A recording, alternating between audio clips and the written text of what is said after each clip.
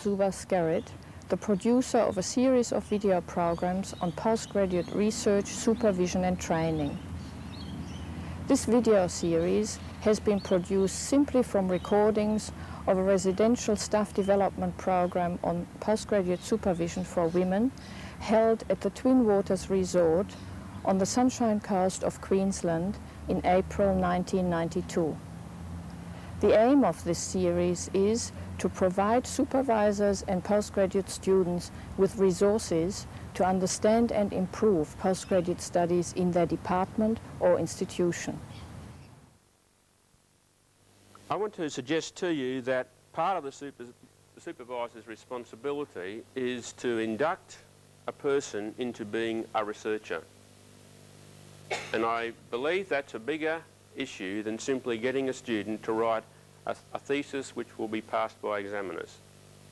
And it seems to me that inducting people into being researchers involves them in all aspects of research, including publication. And so I, for example, see it as part of my responsibility as a supervisor to also help students to understand how the publication game works and how to get into it. So there's a publication culture as well as a research culture that I think students have to be inducted into. Above and beyond that, I think there's a need for students to see how I construct a research and publication program for myself. And students often ask me, how do you know where you're going? How do you keep track of where you're going? How do you generate ideas? I mean, how do you know where you're going? And so, I often find myself discussing with students the intricacies of my own research program, and I feel some responsibility to my own students to not only help them see what I do, but to help them create, if you like, or to begin to create academic momentum so that when they finish their degrees, they're not just simply, oh, that's over, I can relax now, but they actually have begun a research career for themselves, or at least the research aspect of their career. About 15 years ago, there was some data collected on United States academics, and these are academics who are in universities. It might surprise you to know that 60% of the tenured faculty staff in American universities had not published even one article in a reputable refereed journal, despite the fact that the majority of those people held doctoral degrees. Now, I find that absolutely staggering. You have to realise too that in a lot of American universities, research is not as integral a part of the academic operation as what it is in our culture here. But as I look around and see former CAEs which have amalgamated with universities, I see that there's a whole lot of people having to do a culture change. After being inducted into a research culture. Now, I understand that because I came from a CAE to Queensland University, where I was for 18 years before I joined Griffith.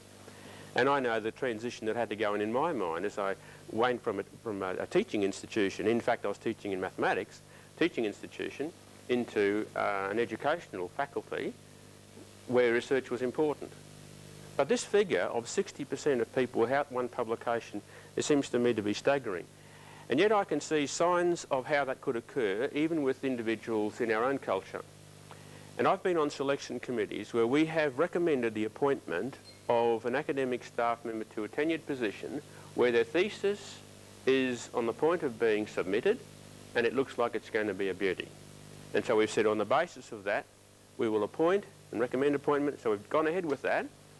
And sometimes that's the last research the person conducts.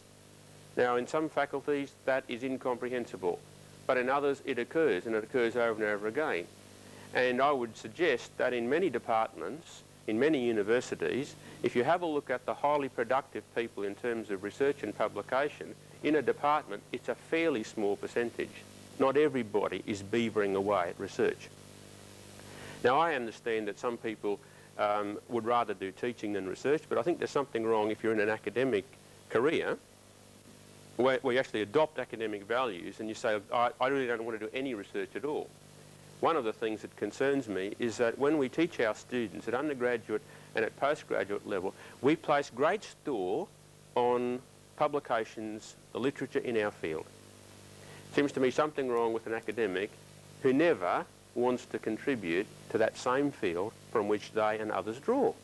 It seems to me that's part of our professional responsibility.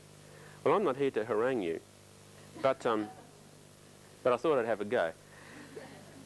Let me just give you some of the what I see as advantages of publication during candidature, and before you jump to too many conclusions, I'll give you some disadvantages of it. Here they are. Actually, I don't have a handout, so I'm worse off than Trevor is, but you will get a copy of these transparencies in the manual that comes out.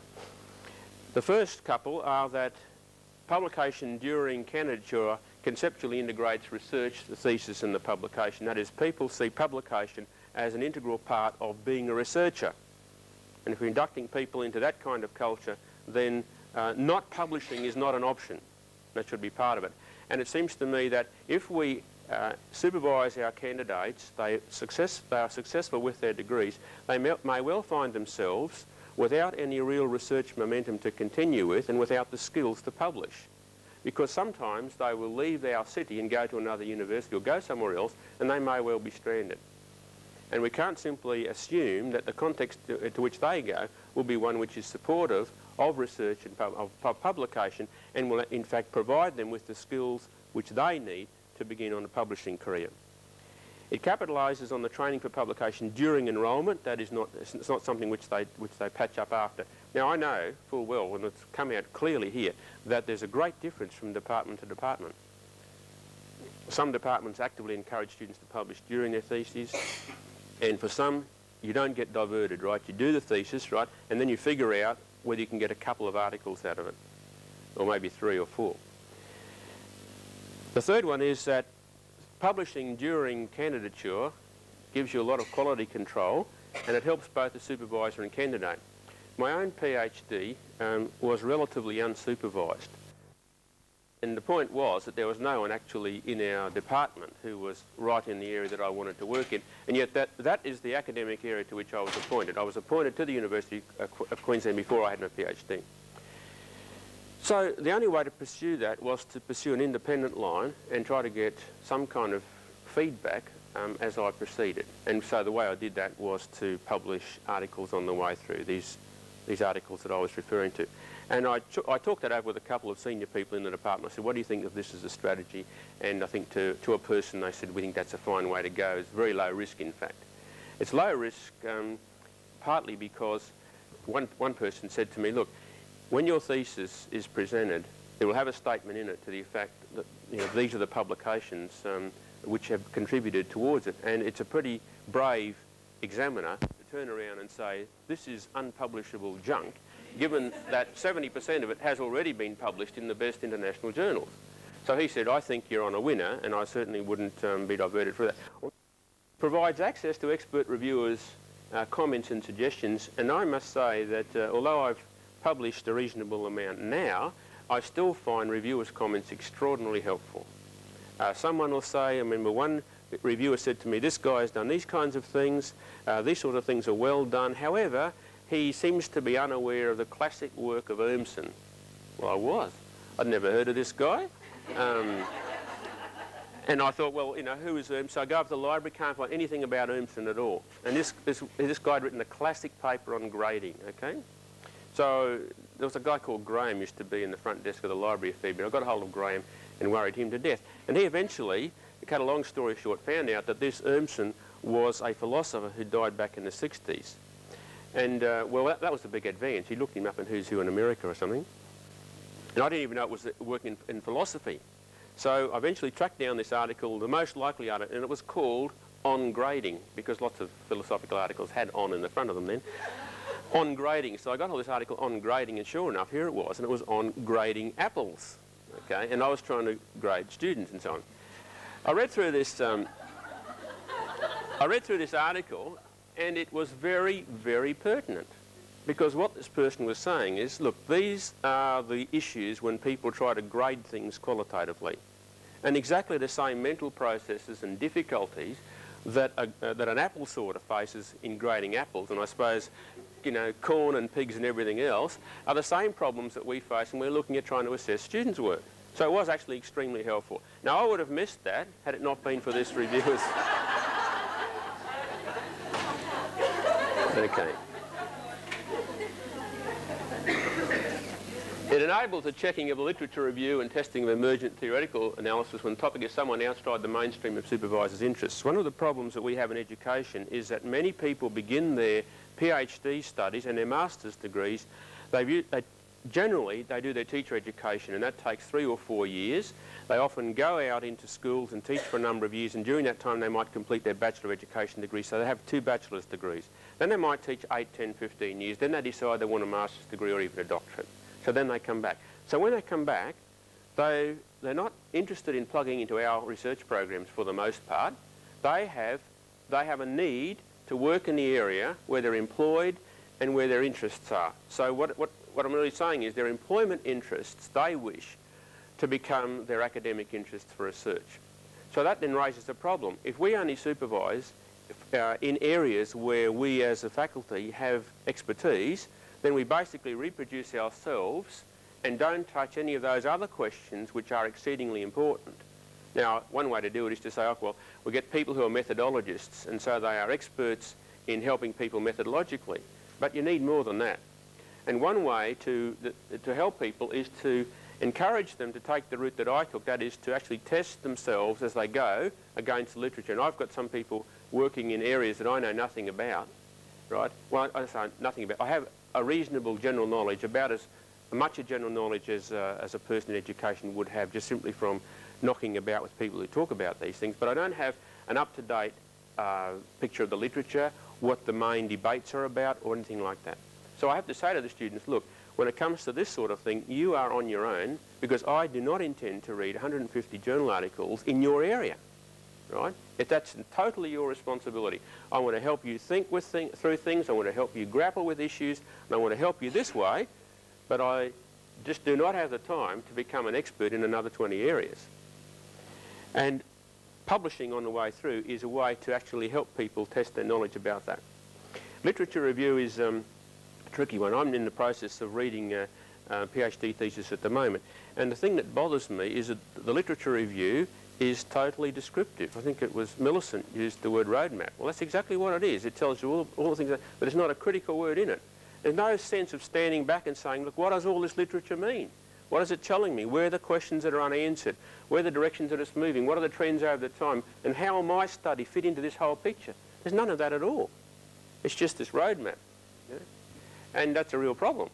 And I think if students had actually studied what literature, and there are lots of literature reviews in education, people had studied those, they tried to study. I mean, I've just finished acting as a referee for an article. It is a literature review on a particular issue. I just finished it on Monday. And this particular one is the same problem. It is a roadmap of the literature. And so my comments were, it should not be published as it is. This person ought to go and have a look at what a literature review looks like. Now, I suspect it is a chunk out of a master's thesis. I strongly suspect that's what it is. That's what it is. And even for a master's thesis, there should be more than road mapping.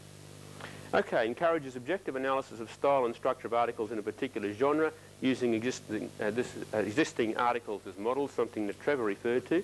It increases the likelihood of satisfactory examiners' recommendations because the publishability is already proven, and there's a double payoff at the end, because if you're successful, you've got a research degree plus you've got some publications, and when students are looking for positions, then having publications is extremely important.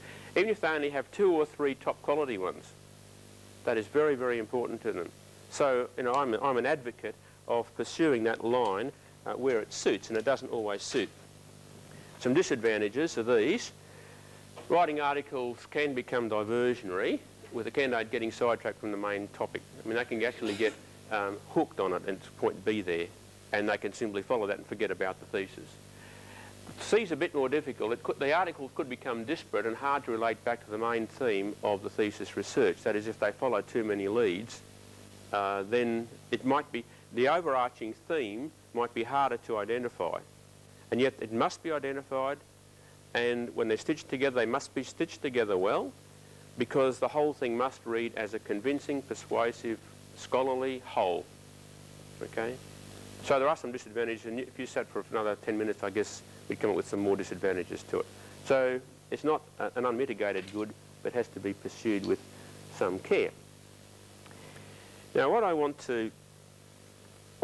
to suggest to you is that when you have a look at thesis and journal article publishing style, if I can distinguish between, say, thesis text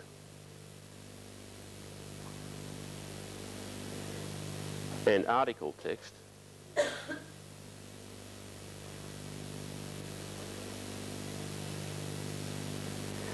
that article text is more likely to be acceptable in the thesis than thesis text is in an article.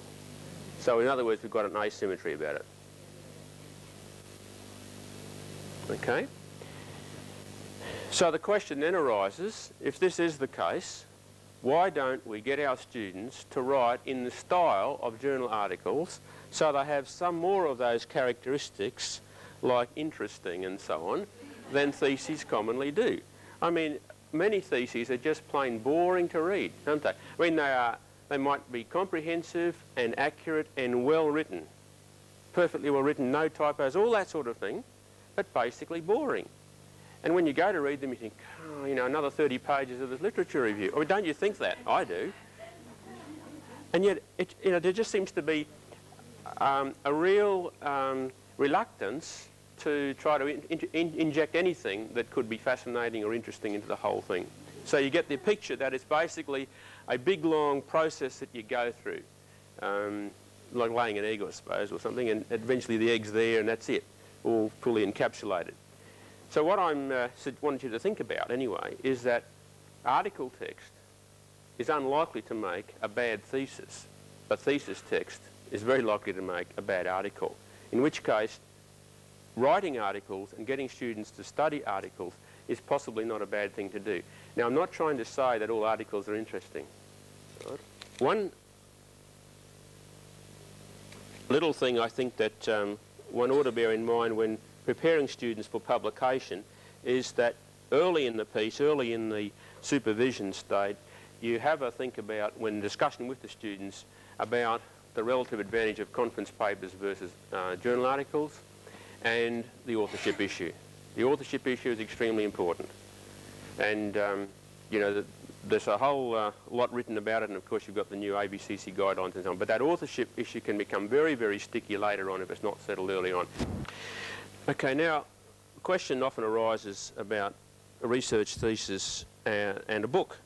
And one of the handouts that we had this morning, it was the one from Peggy on the back page of that, was an excellent article from Campus Review Weekly, and since that was published there have been another 3 on the same kind of topic, writing manual topics. In other words, writing a book as an academic, the kind of marketing considerations that have to be taken into account and so on.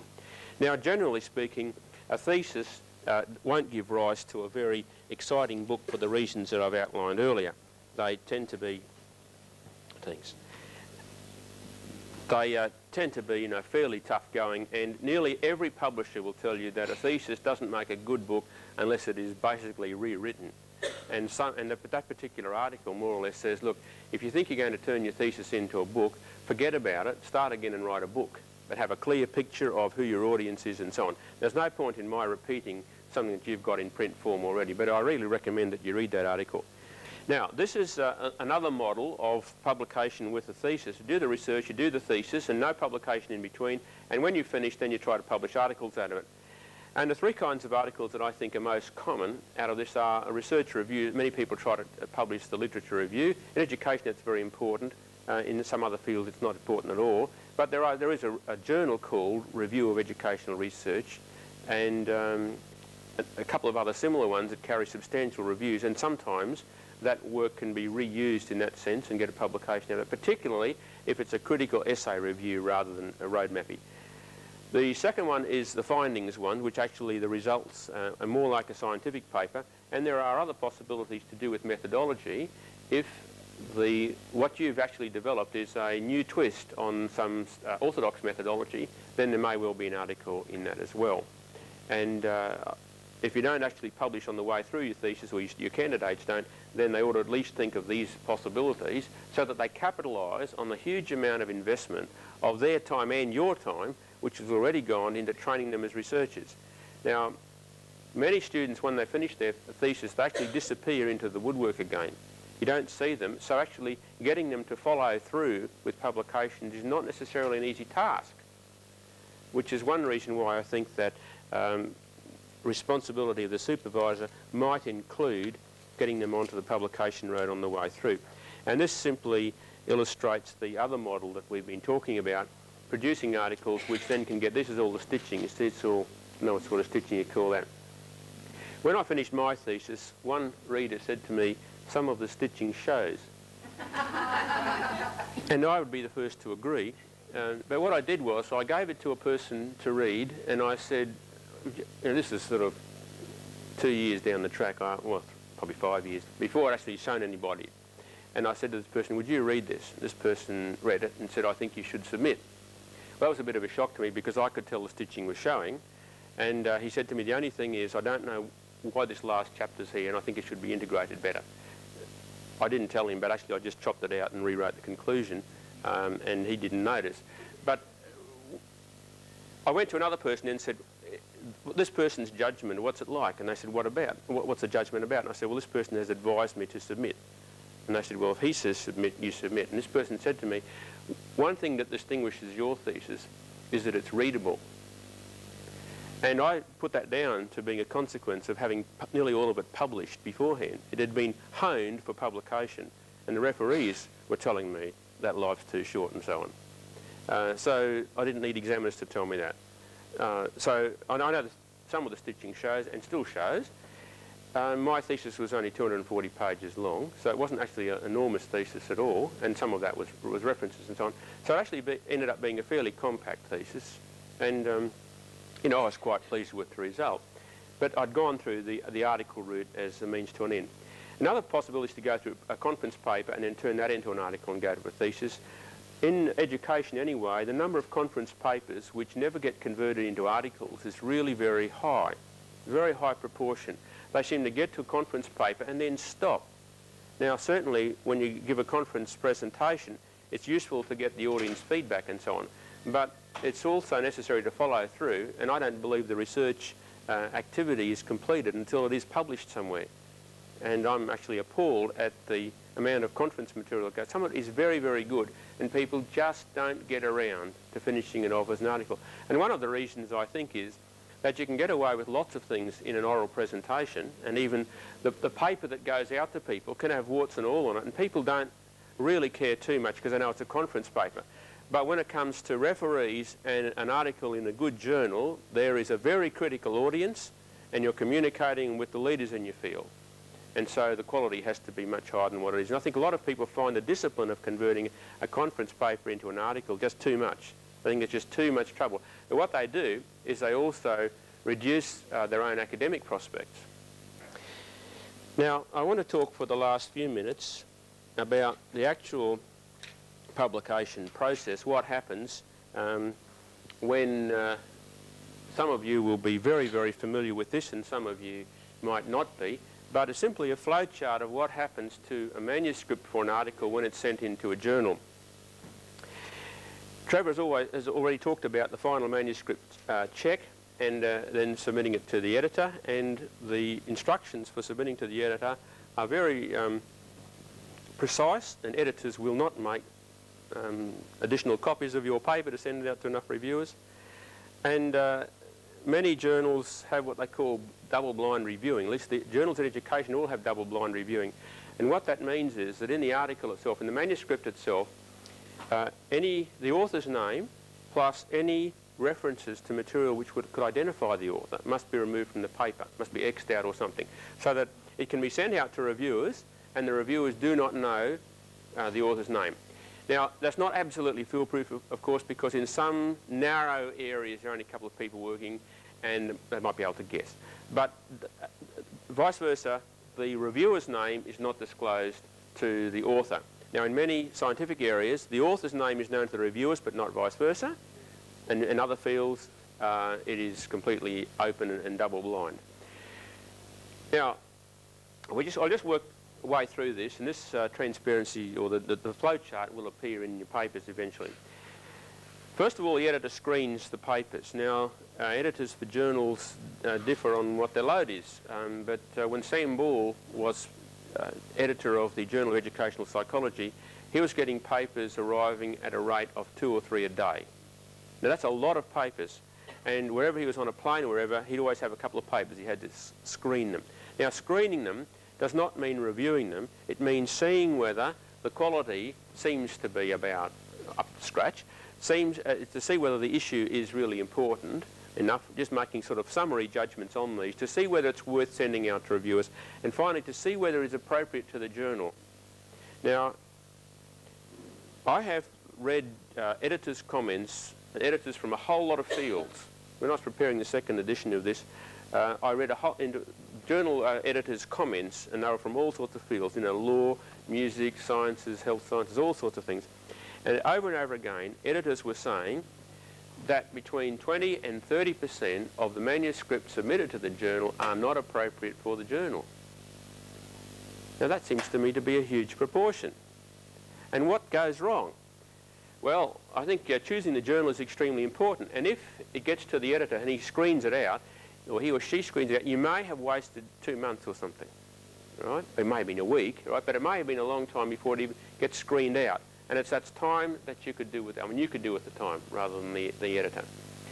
Now, in education, it's between 30 and 40% are inappropriate for the journal. Now, the easy way to check whether it's appropriate for the journal is to have a look at the last 12 months' issues and see if those kinds of things, that kind of journal publishes those kinds of articles. If you want to submit to the Journal of Educational Psychology, it had better be an empirical study, because they don't go much, regardless of what their statement of aims is, they don't go much for philosophical and conceptual articles. They go for empirical results. Similarly, if you submit to educational theory, it's got to be philosophical. They're not interested. They don't publish empirical studies.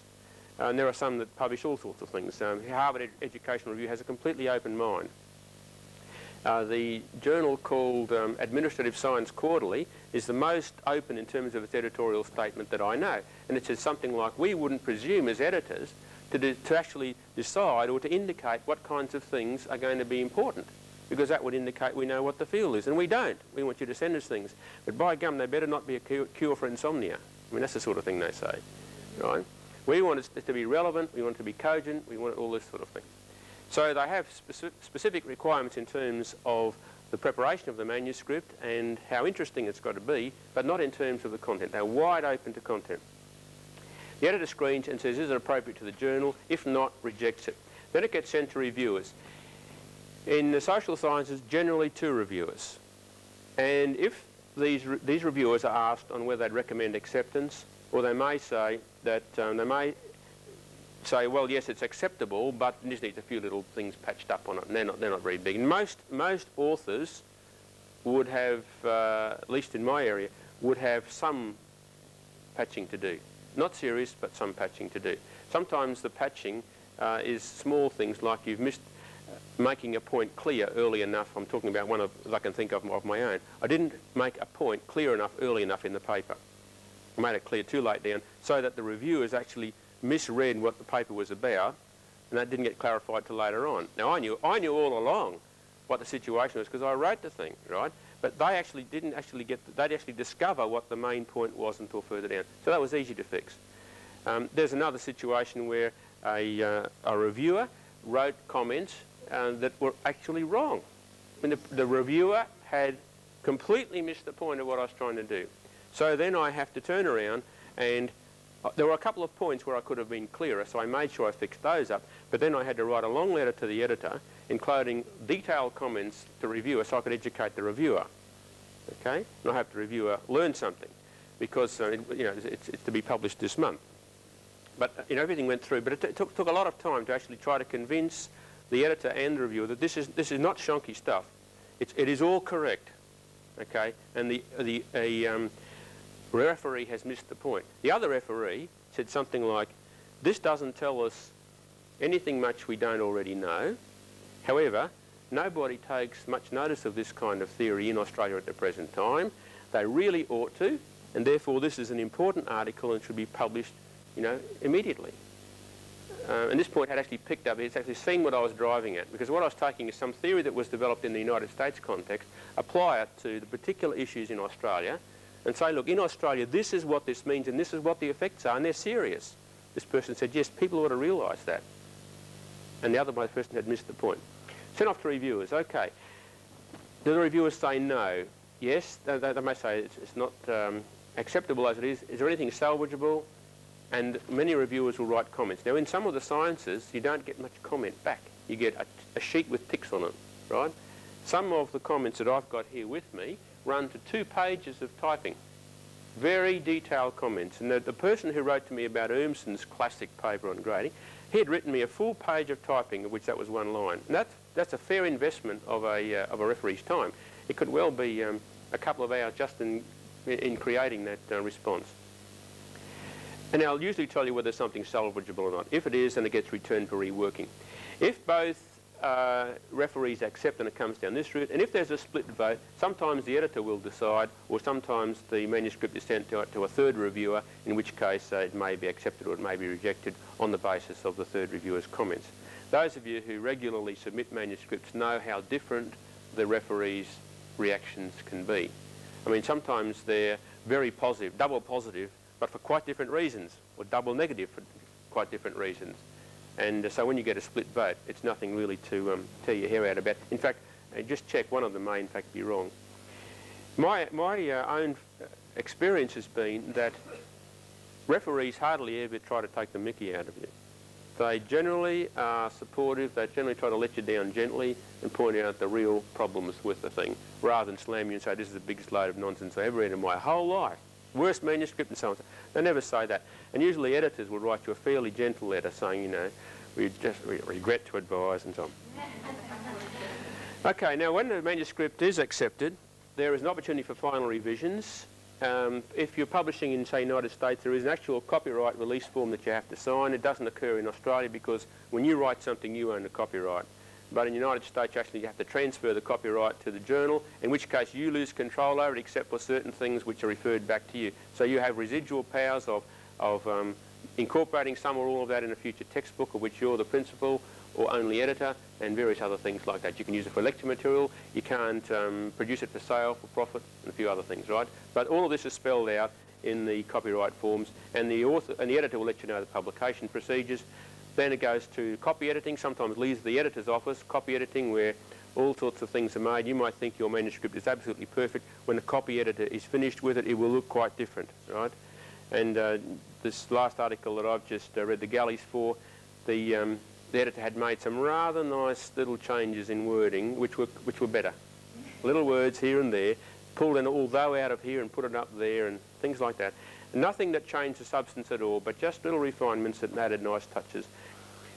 And then you get the galleys or the proofs back, finally, and I always try to get those back immediately, like 48 hours turnaround time. And one of the reasons is that some editors will have 7 articles lined up for a 6-issue, so a 6-article issue, and the first 6 in get the Guernsey, right? Because down the line, there's a manufacturer who's got this little window in his space, and he knows that on such and such a day, on the 15th of May, he will get all the copy for the Australian Journal of Education or whatever, and then he knows he's got X days to print and manufacture the thing, and then it's out. So if the editor doesn't have it ready, it's thin, and all the paginations and everything might have been done. So some editors will actually slightly overbook and get the first 6 in, but so I always try to make sure mine's in the first 6 in with return publication. That's where I'm going to stop. It's gone 1:45, and thank you for your attention.